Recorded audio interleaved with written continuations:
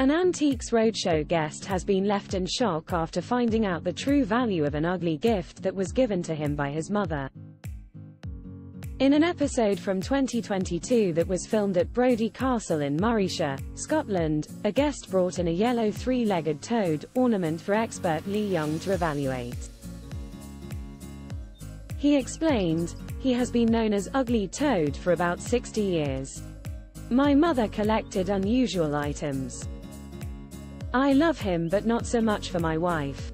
Expert Lee told the guest, "I love the fact that he is in this almost imperial yellow, rich, thick blaze. The reason I say imperial yellow is because he is actually based on a Chinese mythical toad. The myth is that the three-legged toad would turn up at your house in full moon to predict an event, usually of good fortune or wealth. So in China, H is actually portrayed with little coins in his mouth." Lee went on to reveal just how much the toad was worth, which left the owner shocked and gasping at the valuation. He continued, "I think he is such a wonderful thing, and for all the things we have just discussed about him, I think he would easily carry an auction estimate of £600 to £900.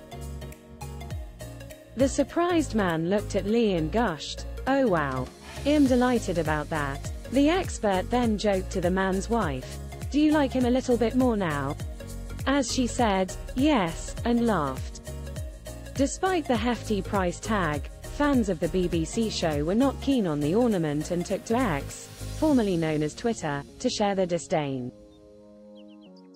One X user penned, "My initial reaction to seeing the frog is, what the heck is that? But honestly, it would be something I'd have in my house." A second person wrote, "Each to their own," while a third said, "Smash it up and use it for drainage in your plant pots." The long-running show has been on air on BBC One since February 1979, and has lasted a whopping 46 series so far. Antiques Roadshow is available to watch on BBC iPlayer.